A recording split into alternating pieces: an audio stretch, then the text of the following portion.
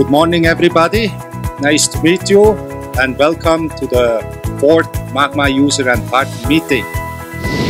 และที่นี่นะคะเป็นที่แรกแล้วก็ที่เดียวในประเทศไทยที่มี MAGMA Academy License แน่นอนค่ะว่าหากเรามีนวัตกรรมที่ดีเครื่องมือที่ดีที่ทันสมัยเราก็ต้องมีบุคลากรที่ดีที่มีความรู้ความเชี่ยวชาญในด้านนั้นๆควบคู่กันไปด้วยแล้วเรารู้ว่าเวลาเราฟีดหรือว่าชาร์จอลูมิเนียมเข้าไปเนี่ยมันจะไปสตั๊กตรงนี้ตลอด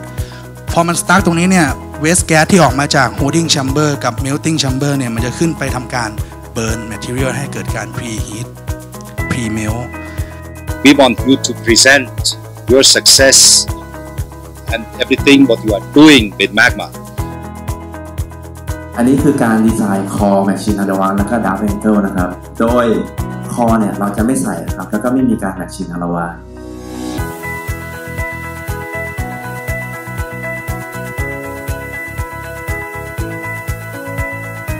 การนำเทคโนโลยีเข้ามาในอุตสาหกรรมอย่างเดียวเนี่ยมันไม่เพียงพอกระบวนการศึกษามันก็เป็นสิ่งสำคัญเหมือนกันยกระดับในงานอุตสาหกรรมได้เช่นเดียวกันก็เลยเกิดการร่วมมือกันระหว่างแมกมากับมหาวิทยาลัยที่จะช่วยพัฒนาการศึกษาของประเทศเราให้มีบุคลากรที่มีองค์ความรู้ทางด้านงานหล่อที่สมบูรณ์แบบมากยิ่งขึ้นนะครับซึ่งเราต้องทำการผลิตทั้งหมด700ชิ้นนะคะเราจึงเลือกกระบวนการ Green Sand ค่ะแล้วก็ดังนั้นแพทเทิร์นที่เราใช้จึงเป็นแพทเทิร์นค่ะครับเป็นก็ตอนที่ completely filling เนี่ยก็ไม่ปรากฏเห็นนะครับส่วนของ air pressure เนี่ยก็จะมีบ้างปะปลายโปรเซสนะครับซึ่งว่าใช้ free sand casting นะครับเพื่อให้คิดว่าเป็นโปรเซสที่น่าจะเหมาะสมที่สุดนะครับเรามองว่าการที่เราให้ความรู้กับน้องๆที่มหาวิทยาลัยเป็นการเริ่มต้นที่ดีมากๆเลยค่ะเข้าสู่ยุค 4.0 เนี่ยมันก็จะมีช่วงเวลาที่เกิดเทคโนโลยีต่างๆขึ้นมากว่าเราจะมาเป็นอุตสาหกรรมปัจจุบันเนี่ยนะคะยุคแรกนะคะหรือว่า 1.0 เนี่ยก็จะเป็นยุคที่เกิด Mechanical Room ก็คือเครื่องจักรไอ้น้ำค่ะ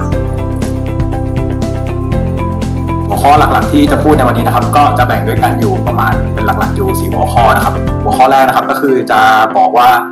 การวิเคราะห์เชิงปริมาณเนี่ยคืออะไรนะครับ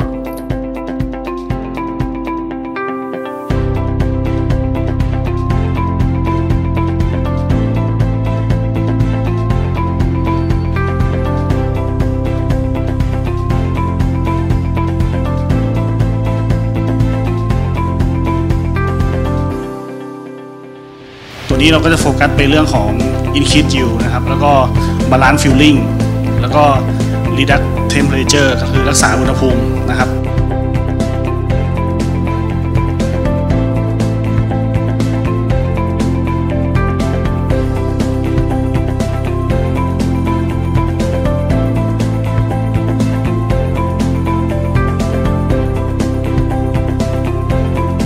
So please a big applause to all of them.